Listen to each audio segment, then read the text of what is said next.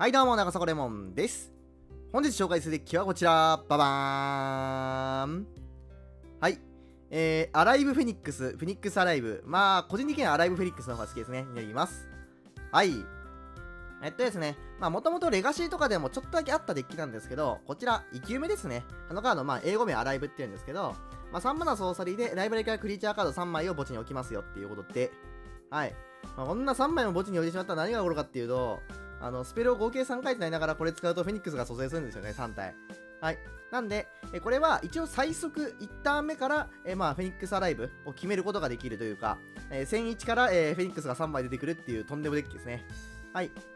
方法至ってシンプルで、この、打率と、生き埋め、この2枚が揃った上で、追加で一攫千金か、この外科的摘出みたいな、0まで打てるカード、実質0まで打てるカードがあると、一攫千金スタートの前は一攫千金、打率中生き埋めでフェニックスが、3体出てきて、そのまま殴って9点と。戦1からね。はい。他で言うと、別にこのデッキって、フェニックスアライブというか、生き埋めからフェニックスを使えないパターンっていうのが結構あるんですよ。どうしてもスペルをね、3回唱えれないっていうことがあったりとか、あとは、先手引いたんだけど、0マナのカードがないみたいなことも結構あるんですよね。そういう時は、このアライブから落とすカードを強決機にしてあげることによって、向こうがハンデスだろうが何しようが、ここから蘇生してね、土地適当に1個置いて蘇生して殴っていくっていう、2つのルートが取れるようになっています。はい。フェニックス4枚目でもよかったんですけど、どうしてもこのデッキって手札の消費が荒いので、アゴナスの牛、通称アンリコビーフくんですね、を置いてあげることによって、そこら辺も解消しているって感じのデッキですね。はい。ラクロススキャムとかに比べて、ライフレースっていうのが結構しやすいデッキで、ハンド消費が荒いですけど、お互いね、荒いデッキではあるんですけど、それでもスキャムとかに対しては結構強めに立ち回ることができるっていうタイプのデッキ。かつ、多分デッキ組むのが結構簡単な方で、はい。必要な神割れワイルド数が、スキャムほど多くない、グリーフだったりとかそっちの方に使わなくていい、フェニックス持ってる方限定ではありますけど、っていうのがあって、非常に強力なデッキなんで、ぜひとも使ってみてほしいかなと思います。はい、というわけで、ここはちょっとした宣伝となっております。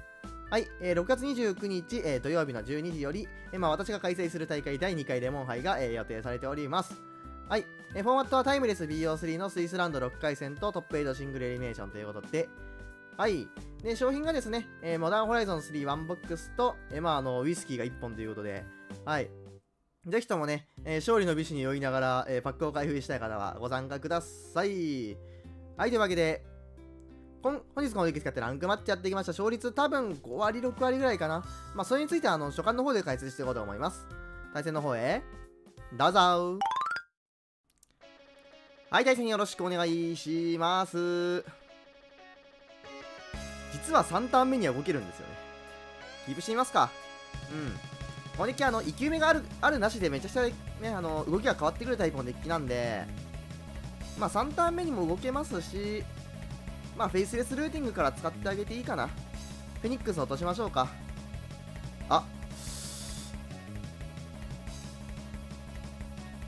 これは、ハンデスがなければですけどね。今の環境結構ハンデス多いんで、ハンデス飛んできたら、動けませんけど、一応次のターンには、このね、サージカルプラスこの辺まで使った動き自体は可能かなと思います。楽園の拡散。これ、サージカル自分に当てることになりそうですね。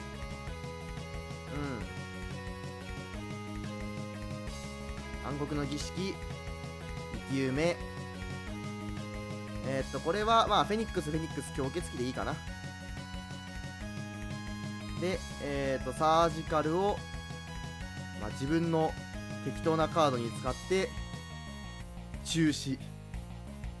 3回スペル使ったんでね。ついでに強決機も回収しておきましょう。ライボルはもらっておきます。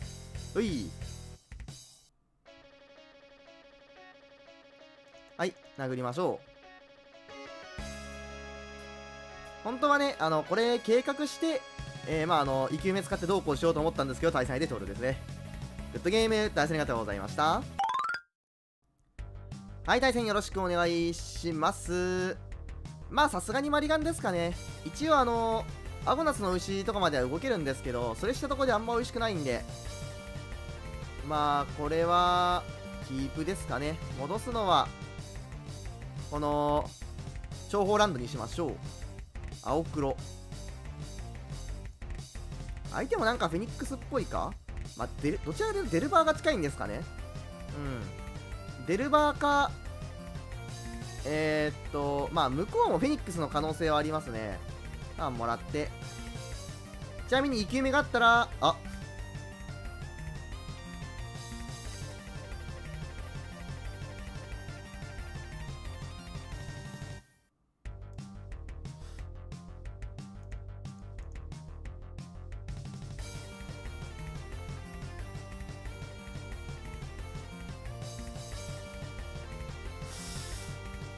なるほどね。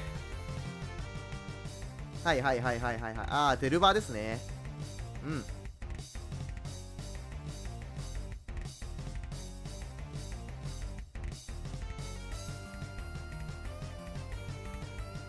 5で。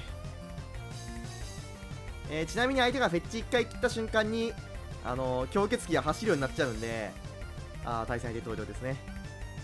グッドゲーム、対戦ありがとうございました。はい、対戦よろしくお願いします。後手。まあ、マリガンでしょう。うん。まあ、このデッキの、まあ、強みとしてはね、結構いろいろあるんですけど、まあ、一応このデッキ、この手札でも3ターン目フェニックス1体までは蘇生できるんですけど、1体まで蘇生はそんな強くないですからね。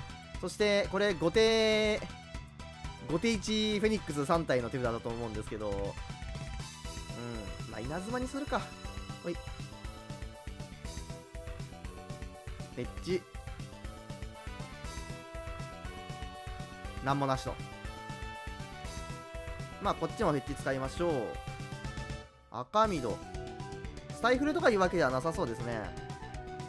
一応囲いから入ることも可能なんですが、まあそんなことするよりもとっととアライブフェニックスした方が強いと思うんで、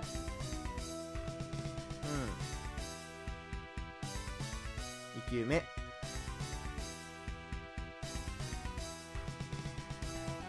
まあ、スペルピアスとかではなさそうですね。うん。まあ、一応、天砲ハンド。まあ、相手先手こっちが先手だった場合はめちゃくちゃ強かったんですけど、まあまあまあまあまあ。まあまあまあまあまあまあまあ。ほい。そう、リアニメイトと違って、ね、私フェッチショックインしかまだしないんで、ライフも結構高めに保てるのもこのデッキのいいところかなと思います。で、この時点で、フェニックス2回殴っちゃうと、相手フェッチショックインするとそのままゲームが終わっちゃうっていう可能性が存在してくるようになってくるんでね。うん。なかなか難しいとは思います。赤黒。ほい。残り10点。まあ、次から私は囲いで妨害を張りましたね。グリクシスできればフェッチランドを使えない状態まで持っていけるのが一番いいんですけど、まあ、もう何も考えずに殴りますけどね、一旦。うん。はい。さすがに除去1枚は飛んでくるかなーって気はします。ここでマナ寝かせて囲い使ってゲーム展開していきたいかなって感じですね。うん。はい。こっちがあったら一応こっち計画するっていうのも手ではありましたが。ああ。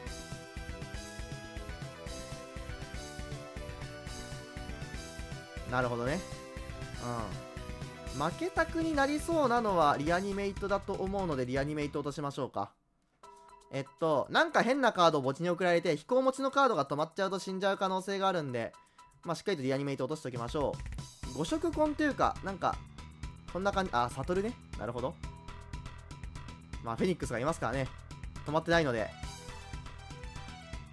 はい、殴りましょう。うん。グッドゲーム、対戦ありがとうございました。はい、対戦よろしくお願いします。マリガンですね。キープなんですけど、これは、囲い打つよりは、ちゃんと土地持ってきた方が強いかな。うん。はい、ちゃんと土地持ってきた方が強そうなんで、まあ、長方ランドから土地拾えたら OK かなぐらいにしましょう。アライブは捨てます。まあ、これは囲い打ちましょう。ほい。ネクポ。まあベリアナはぶっちゃけどうでもいいんで、こっち落としましょうか。一応ネクロポーテンスも使ってもらえば使ってもらう分だけ得ではあるんですけどね。で一応これは計画しておきます。ベリアナが飛んでくるのであれば強血鬼あたりを捨ててあげてで問題はないですかね。かつベリアナ放置してぶん殴っていいと思うので、まあそれよりもこっちの分派飛んできそうな気はしますけどね、このターン。まあ分派なら分派で問題はないですし。ほい。ああ、ソリンは邪魔ですね。はい、分派。まあこれは一旦こっちから入りましょう。強血鬼切って2ドロー。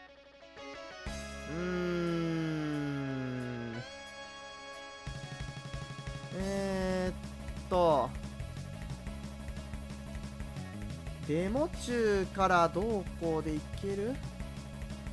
まあソリンは絶対落とさなきゃいけないので、土地が積もれなかったんですよね。いやこれはデモ中から土地拾ってきて、まあフェッチランドでいいか。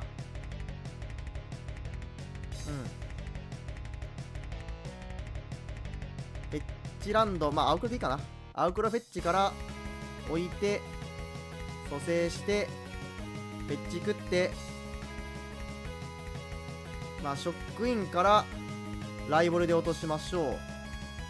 一応これで一攫千金受け目サージカルがあるんで次のターンは動けますね。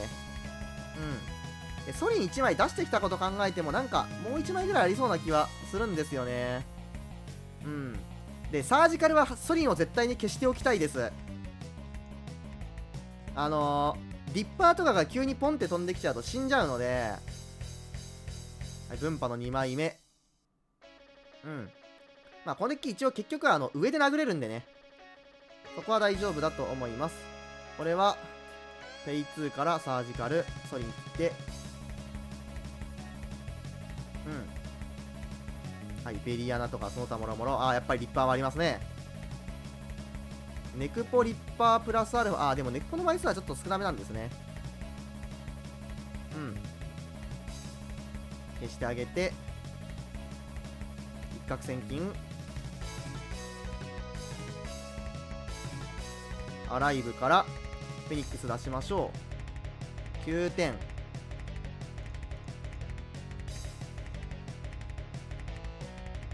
4、5、6。ソリンがないから急に打点が飛んでくることはないので、でこのターン相手プッシュでフェニックスは落とせないんですよ。プッシュでフェニックス落とせないので、これで残り9。ここにクリーチャーが残ってるんでベリアナも使いづらいはずで、一応次のターンに一攫千金フェイスレスルーティングでフェニックス蘇生まで持っていけるんで、かつここね、飛んでるわけでもないですからね。ブロッカーに回るのもきついはずです。はい、トークン2体。ベリアナマイナスとかでフェニックス落とすしかないと思うんですよね。そうするとプッシュ絶対打てないんで、おい、プッシュは打てないので、まあ一応この見た目だったらもう一回フェニックスの蘇生まで持っていけますね。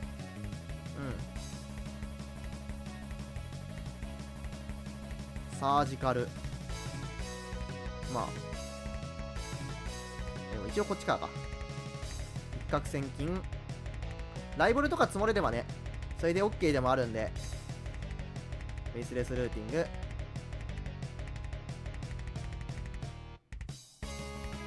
まあ土地さえ出せれば OK でもある。ほい。まあ一応出します。殴りはしませんけど。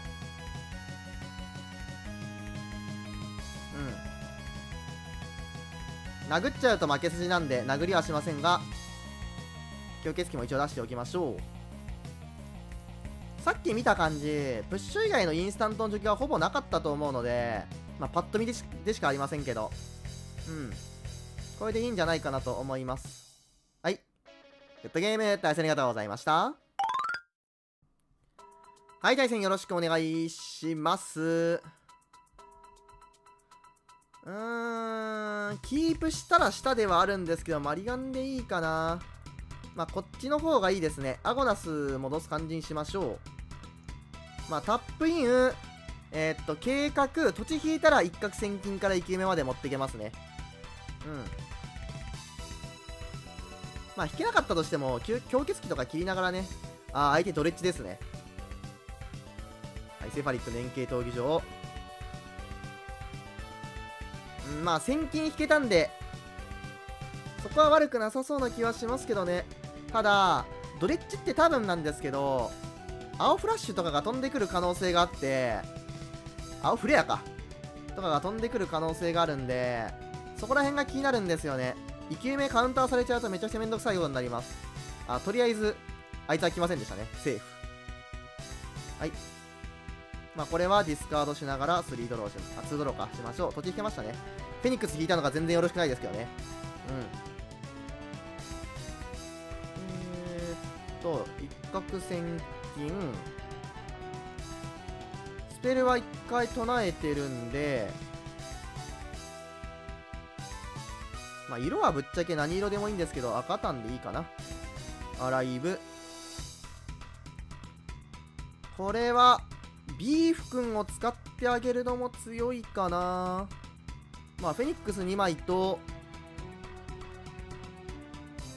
次の動きのこと考えたらビーフ君なんですけど、ビーフ君でいっか。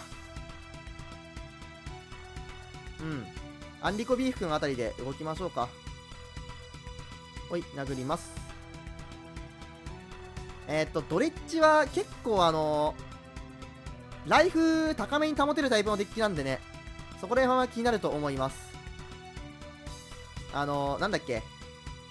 3マナ、てか4マナか。4マナで3点ドレインみたいなカードがね、その辺がっつり飛んでくると思うんで、はい、強決機。はい、切って。ショックインまでいったら強決機は速攻で殴れるようになるんですけど、普通の島。はい、第3の道。まあ、セファリットの円形闘技場ね、回出すのに1点ペイ必要ですからね。はい。そう、これなんですよ。これのせいで結構ね、見た目以上にライフ高めに保てるタイプのデッキなんで、まあ、これは一旦こっちから行きますか。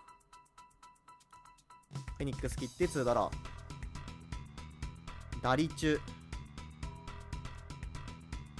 スペルは一応全部使えるは使えるか。まあ、どうせアゴナスまで出すんで、次のターンに。一攫千金。ダリチュ。強決機。蘇生してフルパンで。まあ、縫い師の供給者、ブロックに回っちゃうんですけども、しゃあないですね。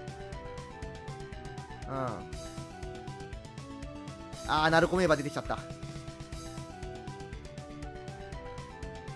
はい。いや、ただね、今んとこまだあいつ、名前、あれか。ハイヨル恐怖がまだ少ないんで、3ドロー3ディスカード。弓使いとか飛んでくるタイプのデッキではないですからね、一応。で、上が止まんないのであれば貫通できるはずなので、異世界の行司、対戦で投了と。グッドゲーム、対戦ありがとうございました。はい、いかがだったでしょうか。まあ、見ていただいたら分かる通りね、まあ、基本的にはこのデッキの強みっていうのはしっかり出たかなと思います。戦1からね、急に全部揃うっていう動き、まあ、天砲ハンド自体はそんなに多くはないんですけど、別に天砲しなくても勝てるデッキではあるんで、はい、例えば2ターン目とかにね、2ターン目に、囲いプラスでも、ダリ中アライブみたいな動きだったりとか、まあ、そういう動きとかがあったりとかして、結構使いやすいかなとは思います。はい。ただ、やっぱり勝率が低いところにもあるように、なんで低いかって話なんですけど、安定度がちょっと低くて、はい。どうしてもね、今の環境、ハンデスとかカウンターとか追放除去が多くて、そこら辺に対して追放除去に対しては結構厳しいのと、どうしても安定度が低い、生き埋めに結構リソースというか、動きの大半を持ってかれちゃってるデッキではあるんで、はい。10001からこの辺、もしくは後手から生き埋めとかを使えない限りは結構、バリューが低いタイプのデッキになっちゃってるんですよね。はい。ただ、普通にね、1ターン目から、打理中強決機プラス囲いみたいな動きだったりとかの打点用意自体は可能ですし、囲いプラスサージカルみたいな感じで、一応コンボ対策とかは結構できるタイプのデッキ、耐性とか結構あるデッキなんで、はい。例えばね、使用力線置いてない前提ではありますけど、ショー&テル、実物政治教育とかに対しては、囲いから抜いてあげて、サージカルで全部吹き飛ばしてあげると、もうそこから好き放題できますよだったりとか、そういうのはありますし、ハンドリソース系でもアゴナスの雄とかもね、強決機2枚プラスアゴナスとかを使いながらみたいな動きとか、そういうのがあったりとかして、結構面白い動き自体は可能かなと思います。安定度がちょっとないんですが、爆発力はすごいあるタイプのデッキなんで、はい、使ってて非常に楽しいと思いますし、必要な新割アワイド数がね、別にこれなかったらなかったでもいいし、フェニックス3枚とアゴナスの牛、このお牛も別のカードでいいですからね。ってわけで、結構少なめ。フェイスレスルーティングがコモンがありまして、ライボルはあれなんですけど、後のレアとかはね、結構汎用枠っていうところで、別に使っても問題ないところと土地なんで、はい。作りやすいデッキだとは思いますし、遊びがいがあるいいデッキだと思いますので、よろしければ皆さんぜひ使ってみてはいかがでしょうか。というわけで、本日の紹介は以上となります。ご視聴ありがとうございました。次回もよろしくお願いします。それでは、